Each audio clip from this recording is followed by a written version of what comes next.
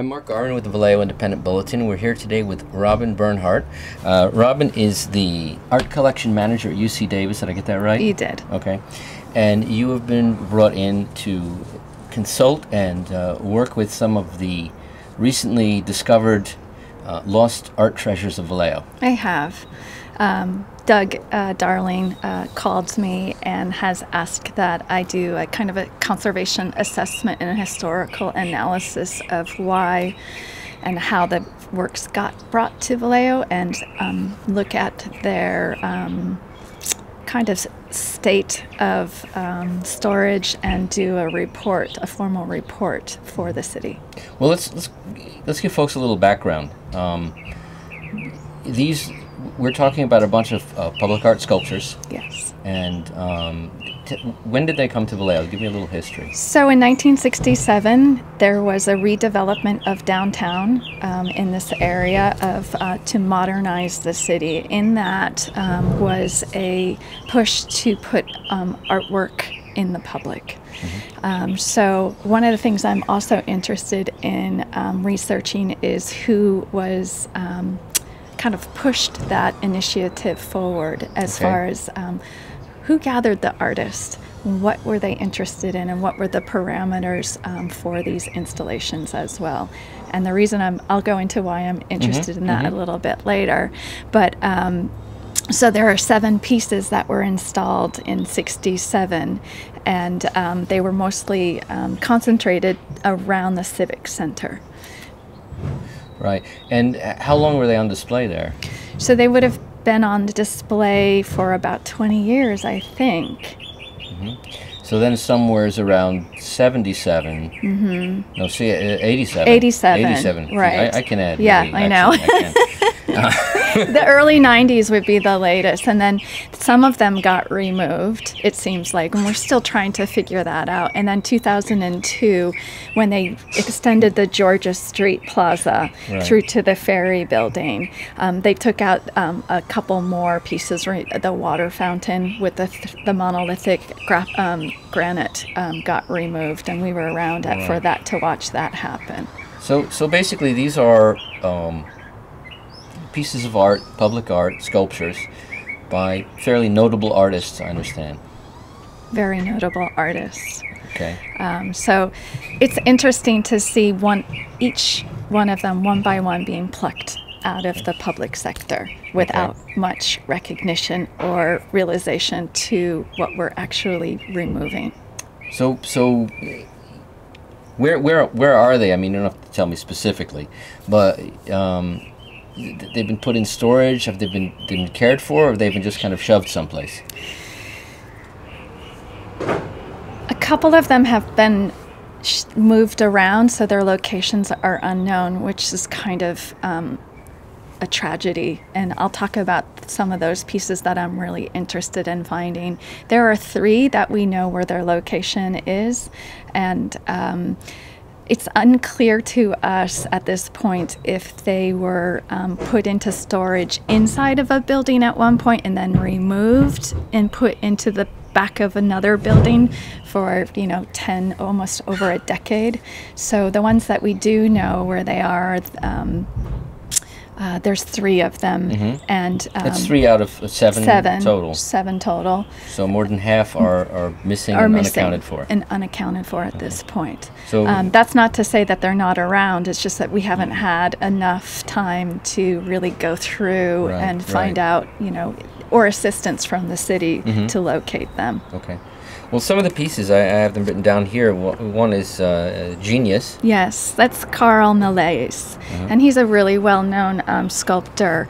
From the 19th century. He studied under Rodin. He came to this country, and he was actually the head of the sculpture department at Cranbrook, which is in Michigan. So he's when we we went to the back of the site where the crates were being stored, and it was the largest crate there, and I had a feeling that it was in there, and Doug was like, no way, it's not in there. And when we popped it open just to see that sculpture, it's so magnificent. It's figurative. How large? It's about, how large is that one? 6 feet.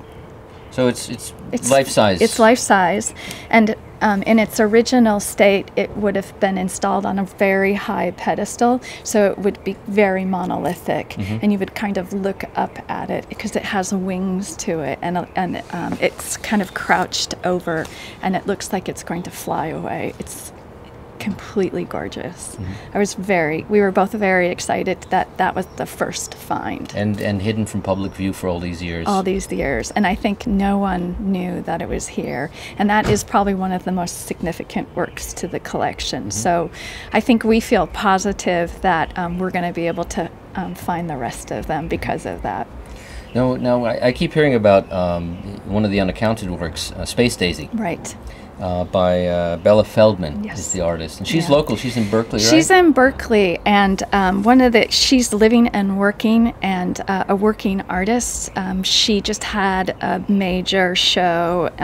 She was on Spark as well, KQED's Spark, which is always reviews like great artists. So I encourage everyone to look at that. But she makes these she has always been kind of, she does interactive work with glass and steel, and she also is in major collections like the De Rosa. She's in SF MoMA. So it's a work we should find. And she's living here in the Bay Area. So notable and important active piece historically as well. And a woman artist, I have to say, a sculptress that continues for over 50 years or something to make artwork. That's huge. Tell me about some of the other pieces that are in this. So one of the other pieces that I'm really excited about is Frida Koblik. And it was a fountain, and it's on Georgia Street, and the pool is still on Georgia Street, so it's opposite from the structure, and you can still visit it. The plaque is still on the wading pool. One of the great things about her is, and that's at the if I remember correctly, at the foot of Virginia Street, right? Yes. No, right near the library. Near the library. So, trying to place where. So where the redwood structure is, right across the way from that, right across the street from on Georgia, where the farmers market is. Got you. Yeah, okay. yeah. I there's like all of these kiosks near it, and I think it's in that little plaza where there's a big painting on the upper. Right. The little pocket park there. That's right. That's right. But the pool is still there. But the pool is still there, and the plaque for the sculpture is still installed onto the wading pool kind of thing, or the fountain. Right. But what's notable about her is she kind of was one of the first experimental artists in San Francisco, and she worked in plastic, and she got her engineering degree. She got an engineering degree and a degree in plastics. And in the 60s, she was... It's like The Graduate. Yeah. Futurist plastics. Right, and she made the most incredible realization that the art world on the West Coast wasn't going to be ready for her abstract work. So she started doing architectural elements. Okay. And then continued to make her artwork. And she died in 2011, but again, always made artwork. But she worked in cast plastic, which is... Right, acrylic and such, which was new at the time. That was very new and experimental at the time. So does that make this piece, I mean, is it particularly rare because you said you went into architectural? No, she continued to do cast resin, but no one was doing that. And again, another female artist in San Francisco, kind of that counterculture artist, experimental work. So very innovative in what she was doing. Exactly. I mean, now you see a lot of things done with plastics and so on. So she was a trailblazer. You have to come back to the 60s and kind of look at it through that lens a little new stuff. bit. It was new. And they weren't, sure about it. Right. And she wasn't sure where it was going to go. So that one I'm really interested. And she also got a Guggenheim Fellowship in her in 1970. And then one of the things that we've all probably walked by it, but she has a piece at SFO in their collection right in front, right in the United Terminal. Okay. So again, another significant artist. Okay. And we do have one of the sculptures is still there, the structure by Stefan Novak, which a lot of people have seen. That's also on Georgia Street, and it's this big sort of a Lincoln log kind of looking thing. I don't know if Right. that's sacrilege to say that, but Well, you have to think it's of redwood and bolted, and Yeah. it's kind of set back next to the. It's near where the post office, right. across the street In a little and on- courtyard. Right. You have to think also that that building that was right on the corner would not have been there. And the incredibly ugly, That's right. malformed building with the pillars. that's right. Yes. So that would not have been there. And what that work was supposed to represent was the or the docks and the piers of Mare Island. I see. And you should have been able to see the vista of the water. So what it's losing is its environment. The surroundings. That's right. And again, another kind of notable artist teaching at UC Berkeley. Most of his life, he taught architecture, but all of his work was in redwood, and it was carved, and it was structural like that, very architectural. And a lot of pieces in San Francisco throughout Potrero Hill and Bernal Hill, and in Berkeley as well. So I think there's a way to kind of address all the issues that has right now. Like, the signs in front of it, you can't see it, no Right. client, like it's Right. just, kind of buried in there, and and this, people don't really know what it is. They think, what is it? Some kind of right, jungle gym or something. right. Yeah. And with the city putting the sign directly in front of it, kind of ruins ruins the whole everything. thing. Yeah, about it. I mean, what would you like to see happen? Do you think you'd like to see that piece moved? I think that piece should be moved just because its original intention actually is to have an environment of the water around it. Right.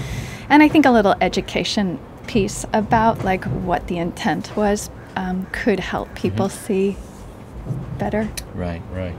Let's talk about some of the other pieces. There's one called Silent Company by Right. Gordon Newell. Right. Is that one that you've located, or is that still on the missing list? So that one we were around for when it was removed. So that was 2002. Okay. So that would have been that fountain that was between the post office and the library. And it had 4 monolithic granite pieces that came out Okay. of the water. Do you remember that? Not So really, to be honest. That's really interesting to me because I remember when they removed But it. you're an art curator, so Yeah. you would notice. I do notice like when things move, and I always say, why did that happen? So he is a really important artist, and when he studied under Ralph Stackpole. So Ralph Stackpole was a WPA artist, and he did all of these major figurative works in San Francisco, one of them being the Stock Exchange building, and very figurative, very 1930s. So he studied underneath him, and he always lived on the West Coast. He lived in Vallejo. He was a teacher. He's in the LA County Museum, the San Diego Museum. He's in SF MoMA. I think he's a really interesting artist. He's very minimal. He always works in granite. I think that kind of artwork is hard for people to get to because it's so austere. And sometimes you just walk right by that. It's almost like his hand isn't in that piece a little bit for the outsider, but it was a gorgeous piece.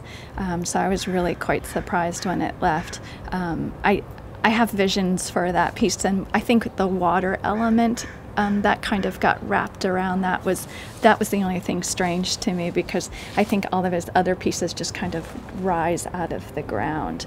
But anyways, the intention of that was so that people would have a resting place. So they would walk down Georgia Street and have like a quiet moment to sit down and enjoy kind of the environment next to the water. So it was supposed to stop people from passing through. Sort of like a presence. That's right. In a sense. Right. Rather than something where you go, oh, look. You at just the, drive right by yeah. it. So But it creates a sense of yeah, or a respite, a time to reflect and sit down and slow down. And they put benches around it so that they created an environment for it. Right. And so what other pieces are there? Oh boy. Give me the rundown. The last one I think we haven't gone. Oh, there's two. There's two. There's more. The Betty Rascott, which is the bust of the Times Herald, the founder of the Times Herald. Luther Gibson. Gibson, thank Yeah, you. yeah. Right, okay. And I wondered if you had any feelings about that. I was going to interview you. Interview me? Yeah, About what? Luther Gibson. About Luther Gibson? If you knew his qualities. I know the name. Yeah.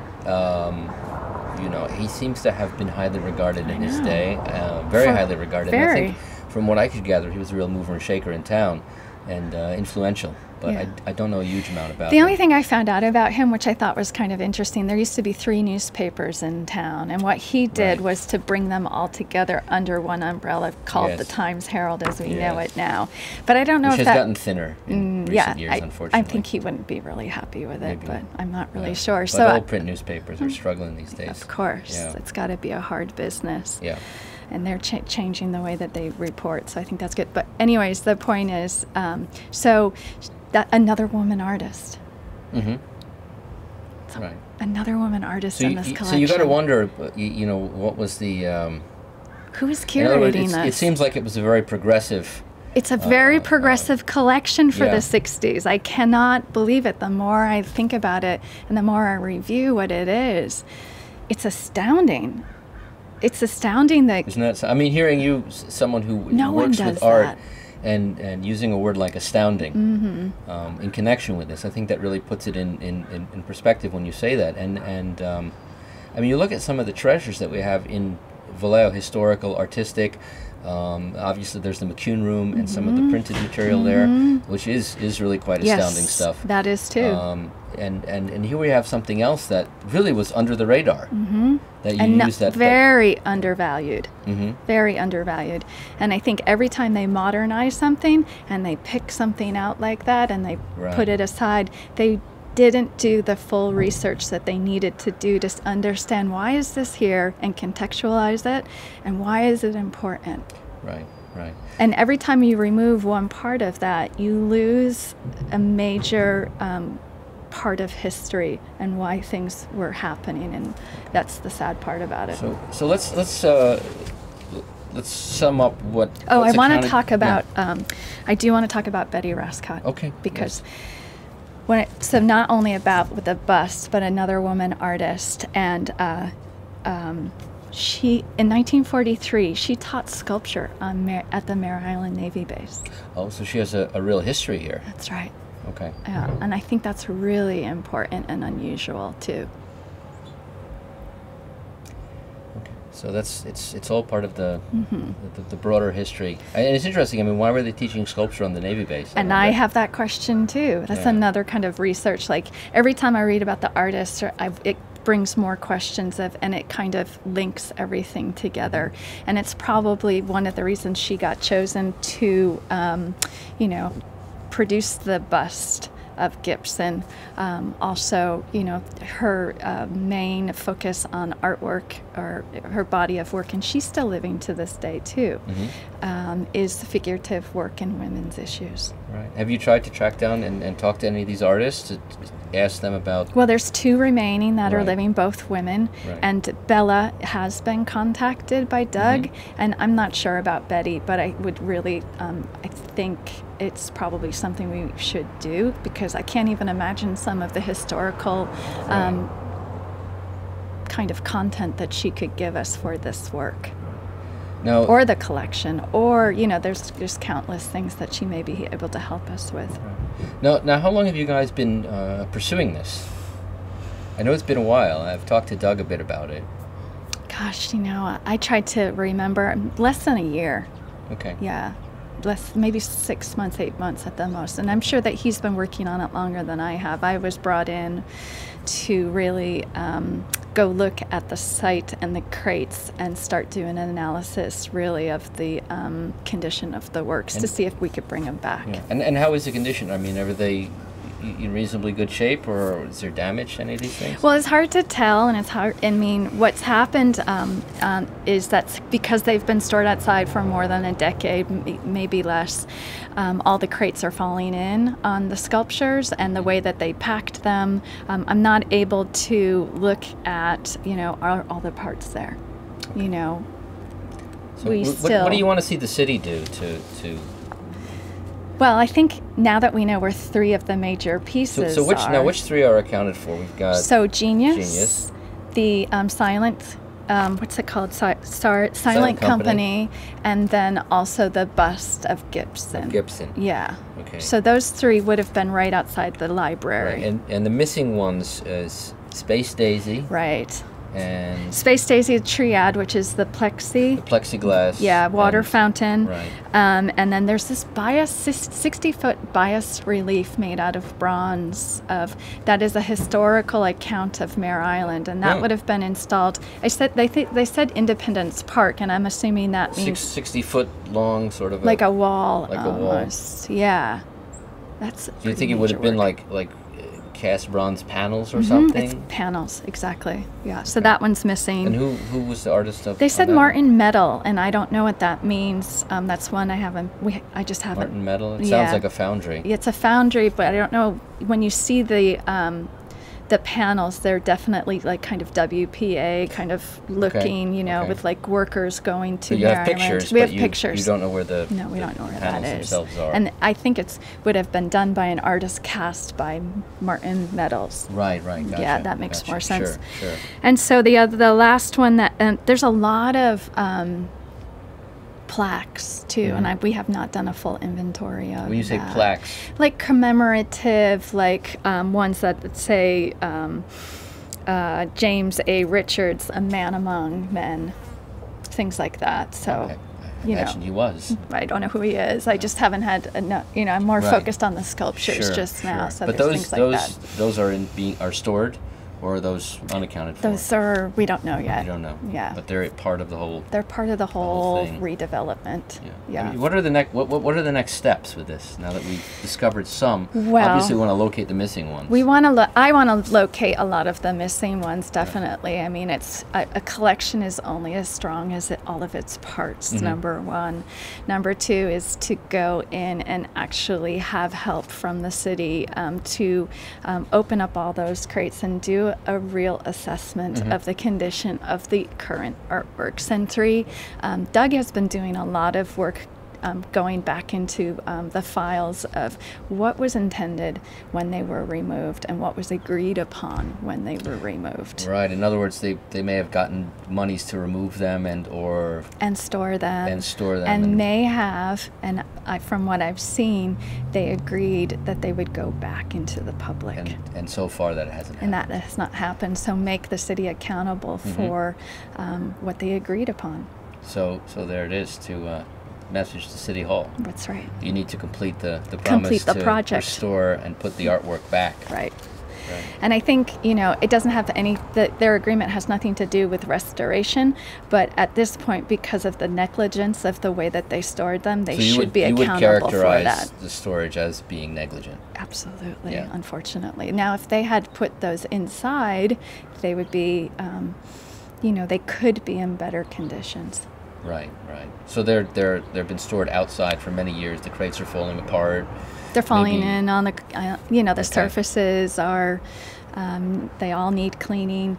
Genius needs to be, the patina is, when you see it and it's kind of dripping down. The surface needs to be stripped back to its original intent and waxed and, cared for and made presentable. Yeah. Right. Yeah, I mean, I guess part of the question is whether, where would the funding come from to do this? Because obviously, money is always tight in Vallejo. We've got some budget shortfalls next year. What they're talking about, so that's one of the real. It is a real problem, and that's the other step that I've been trying to talk to Doug about is put a committee in place, put an art and public places committee in place with people who are influential in the city, who care about this program, and really we've had to do this at Davis, because we have 11 pieces in the public. And once you have a collection, you qualify for grants, federal grants. So there may be some federal NEA, monies yes. to bring this stuff back and restore Right. it. But you would have to have that total collection and the historical documentation to kind I of see. validate why you need help. And Vallejo obviously fits that. Right, right. So is that something that you'd get involved in, or you? I have done that for Davis, so I could see myself kind of going down that path with Vallejo. Yeah.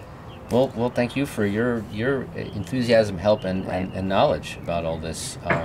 It sounds like really an exceptional artistic treasure.